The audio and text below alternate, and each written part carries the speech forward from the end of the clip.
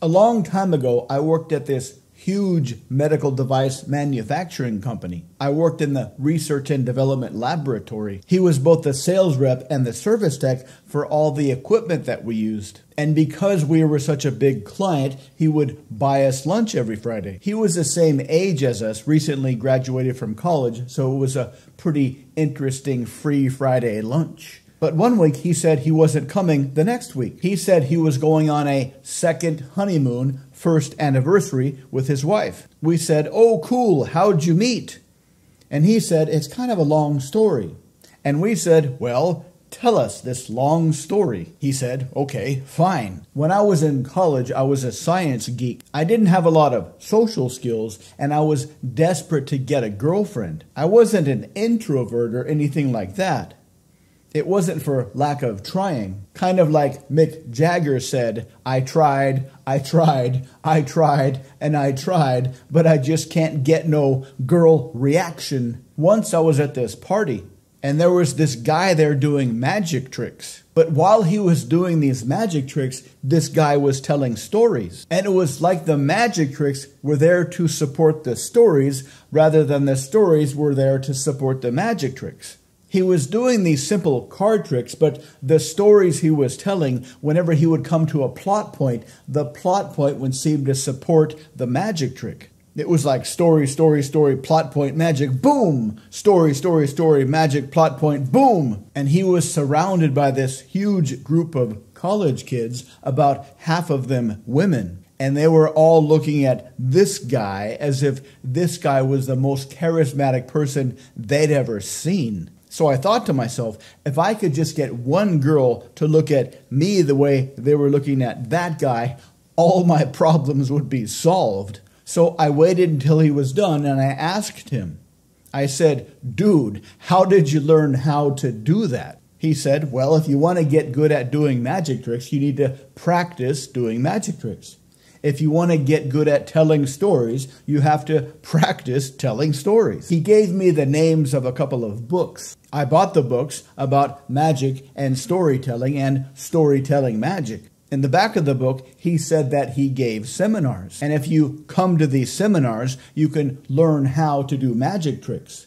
If you come to these seminars, you can learn how to tell stories. So I saved up my money and I went to one of those seminars. Before he started teaching the seminar, he said he wanted to tell us his background, his origin story. So he did.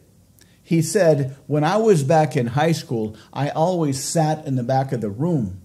I never really participated in classroom discussions. I didn't have a lot of ambition. I didn't really have any dreams. I was just kind of hoping to slide by with B's and C's and hopefully after I graduated high school to get a job in a factory somewhere. I just sat in the back of the room and I watched stuff happen. I didn't participate in any events. I only watched them kind of unfold out in front of me. One weekend I was low on my smoking supplies, so I called my dealer. He told me to meet him downtown in this New Age bookstore. So I got there a little early. While I was waiting, I saw this book by Carlos Castaneda, an American writer and spiritualist. He would go out into the desert, take peyote, and commune with and learn from the spirits. So I decided I'd try that. So when he showed up, I told him I wanted to change my order. He said, "No big deal." So I went to the desert, took the stuff, and then waited for whatever to happen. During the first hour, I started to see trails. I would turn my head and watch stuff kind of blur behind me. I could look up at the sky, look at the stars, turn my head, and turn the stars into shooting stars. Very slow-moving shooting star. During the second hour, I started to feel voices inside my head. I couldn't figure out what they were saying. They weren't scary. They weren't evil. They were just kind of a low background buzz in the back of my head. During the third hour, I heard the voices much more clearly, and they were coming from outside my head. I had to do some kind of triangulating to figure out exactly where they were coming from. And then I realized the cacti were talking to me. Not really talking to me, more like lecturing me. They said, you can no longer afford to sit in the back of the room. You can no longer afford to watch life pass you by. You can no longer hope to slide by with a bare minimum of effort. Because of the ideas in your head, you are obligated to share them. Because of your experiences, you are obligated to share them. Because of your opinions and your insights and your unique way of looking at the world, you are obligated to express yourself.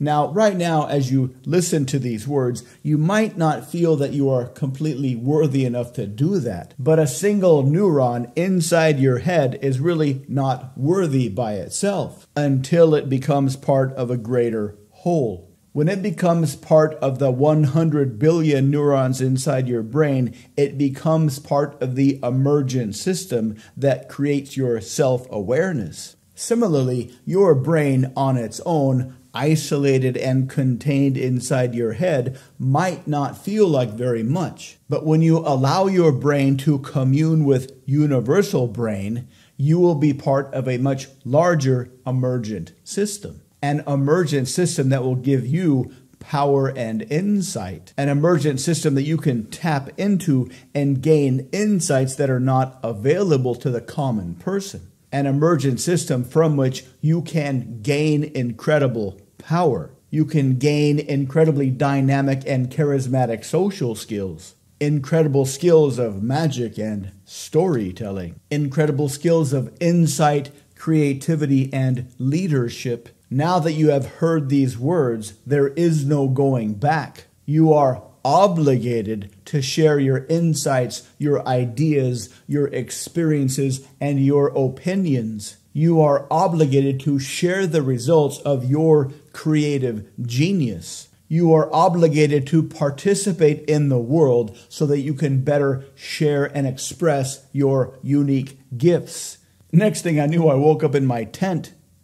I was covered in those prickly cactus things. He said that for the rest of the seminar, he did learn magic tricks. He did learn some very powerful storytelling techniques. And he was able to combine them in the very powerful and ancient art of storytelling magic. That's when he said he was able to combine the two hemispheres of his mind, the scientific side with the artistic side, the engineering side with the storytelling side, the emotional side with the logical side. That's why he became both a service tech and a sales rep.